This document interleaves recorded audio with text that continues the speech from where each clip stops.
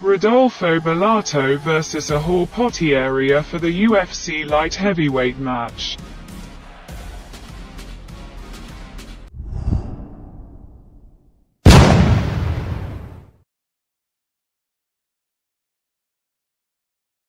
Rodolfo Bellato vs Ihor Potieria UFC light heavyweight match. Rodolfo Bellato from Brazil. He is the former LFA fighter. Bellato has 11 wins and 2 losses.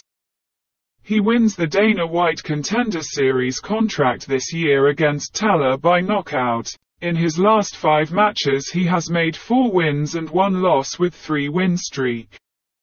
The defeat against Petrino in the first match in Dana White Contender Series, he has 75% rate finishes, 50% of this by submission. His fastest win was of 1 minute and 3 seconds by submission.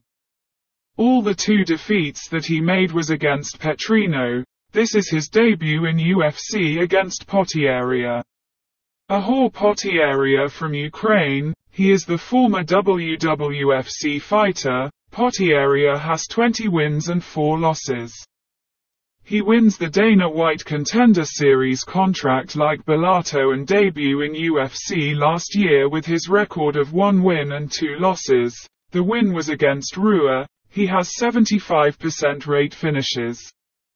50% of this all by knockout. In his last 5 matches he has made 3 wins and 2 losses all in UFC.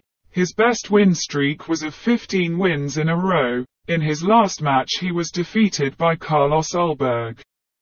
His fastest win was of 28 seconds in the first round by submission. This is the match between 2 young fighters with good talent. Here we go with the predictions. We have 2 talented fighters like I said. In the red corner Bellato that has an awesome record of only 2 losses with good rate finishes. And we have Potieria that has also a good win streak in his record and also has a good rate finishes. This is not an easy prediction because we have 2 similar fighters. But I see the favorite Bellato in this match.